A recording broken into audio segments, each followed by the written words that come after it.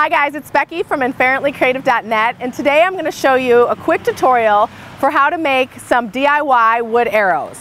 I've made a ton of these. I have them on nearly every gallery wall. It is a great filler of space on your walls, and they're so simple to make out of scraps. So I'm going to show you how it's done on the saw. Okay, so I usually end up ripping the middle part between a ½ inch to an inch wide. You can see the difference. This is a ½ inch and then this is an inch wide. So for today's purposes, I'm going to make a smaller arrow, so I've set my blade already to a ½ inch.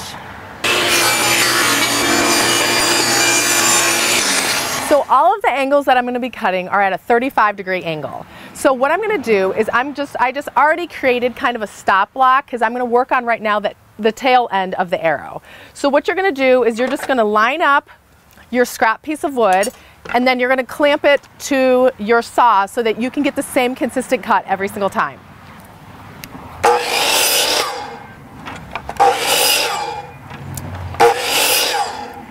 And now I just have this scrap piece of wood. This was also cut at a 35-degree angle, and so I'm going to go ahead and cut the point of the arrow with this. So I'm going to keep it at the same 35-degree angle. That looks about right of where I'm going to cut it. So I'll go ahead and do that.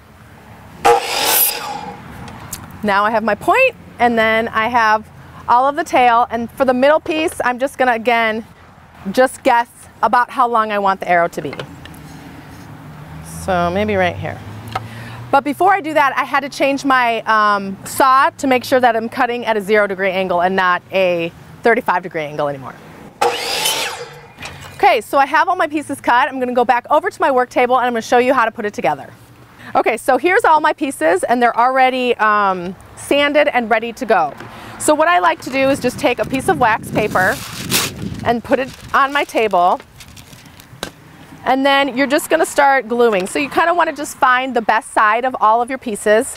So I start with the tail, and I'm just going to put a little glue on it. If you get too much, just use your wax paper to dab a little bit of off. And just go ahead and squeeze the pieces together.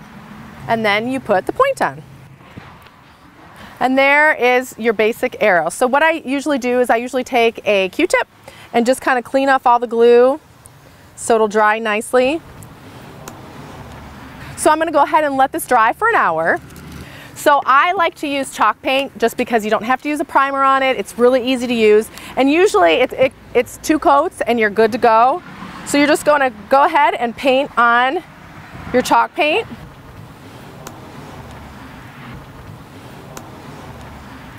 So I just finished the first coat on this arrow. I'm going to let it dry and add one more, and then you're going to have a nice finish on these arrows. So what I love to do is use them on my gallery walls because they fill in space very nicely. The easiest thing to do is to use the 3M command strips and just stick them on the wall.